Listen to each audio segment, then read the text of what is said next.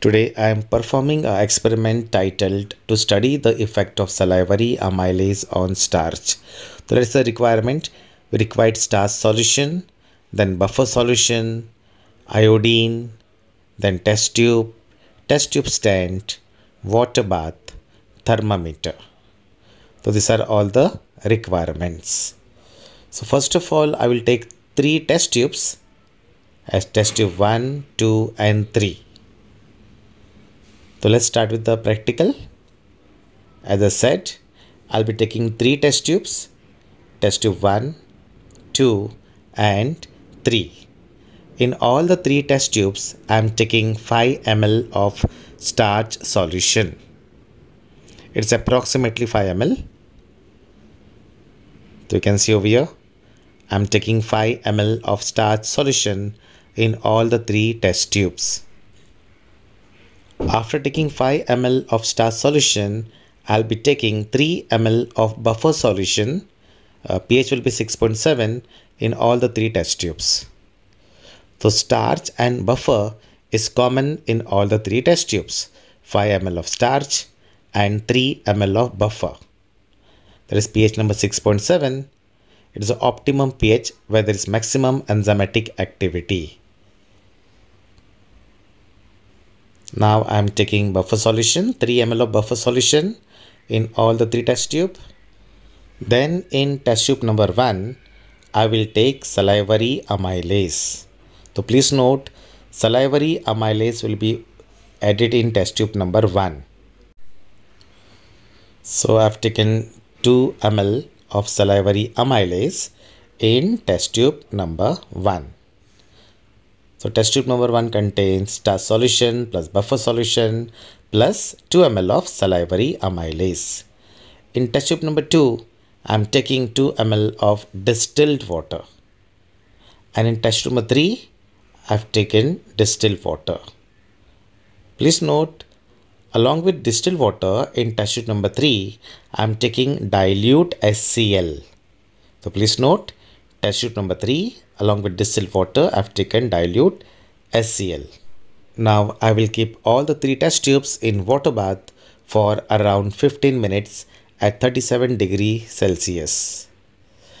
And I will check the temperature with the help of thermometer. 37 degree temperature, here there is maximum enzymatic activity. So now 15 minutes are over. To all the 3 test tubes, I'll be adding 2 drops of iodine. So let's start now.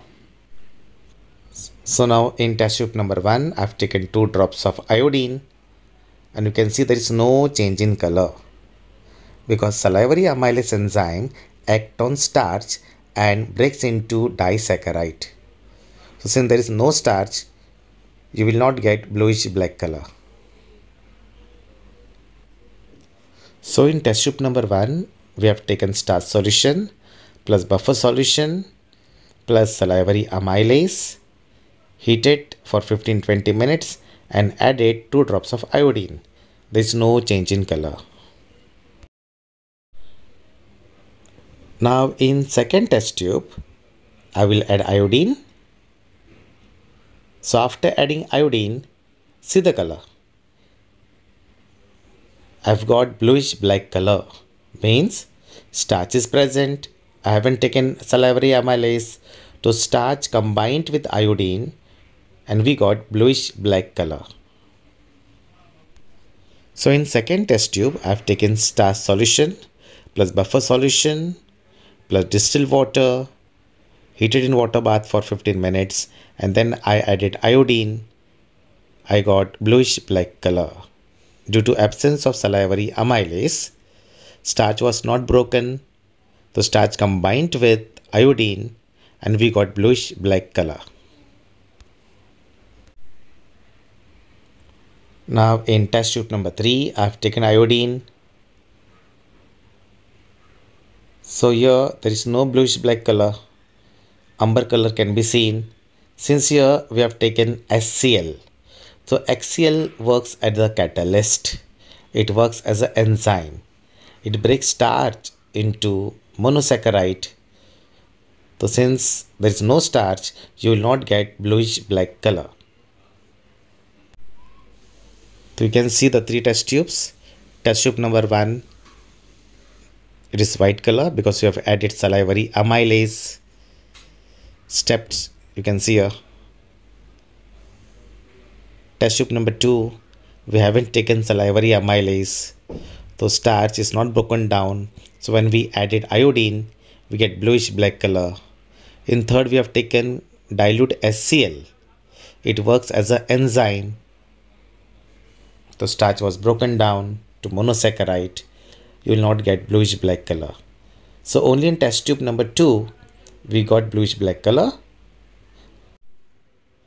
In test tube number 1, due to presence of salivary amylase, and test tube number 3, due to dilute HCl, starch was broken down.